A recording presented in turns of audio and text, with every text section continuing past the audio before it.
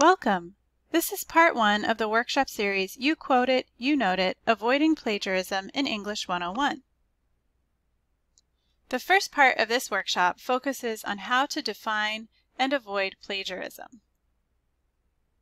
I'll explain what different types of plagiarism are, why academic integrity matters, and some strategies to help you avoid plagiarism.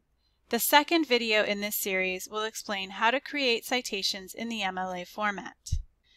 The definition of plagiarism is using someone else's words or ideas as if they were your own, copying their work without giving attribution or credit. Here are 6 types of plagiarism. Global plagiarism is presenting an entire text by someone else as your own work, like submitting a friend's paper with your name on it. Paraphrasing plagiarism is rephrasing someone else's ideas without citation. Verbatim plagiarism is directly copying and pasting a passage of text without citation. Mosaic plagiarism is combining text and ideas from different sources without citation. Self-plagiarism is reusing passages and ideas from your own previously submitted work.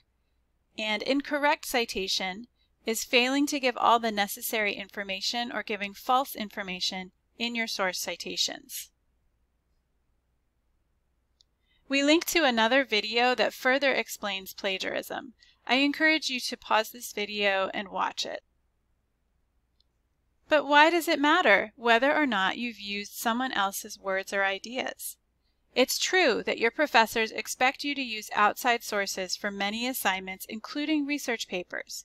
We learn from the work of others. It's not wrong to use that information, but it is very important to make sure you cite it properly, that you show your reader where the information came from.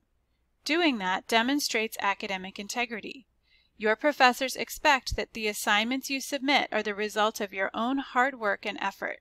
Submitting something that involves plagiarism is not a true representation of your learning. Here are several tips for avoiding plagiarism.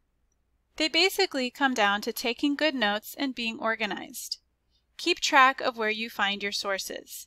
Email the article to yourself with the citation directly from the MC Library's databases. Take notes as you read your sources and mark in your notes whether you're quoting or paraphrasing from the text. Always include the author, source title, and page numbers in your notes. Create your works cited page before you write your paper.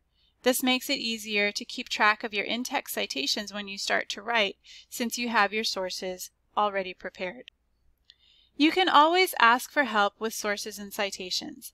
Use the MC Library's chat, make a research appointment, or just stop by the library. Writing Center tutors can help you incorporate sources into your writing and cite properly as well.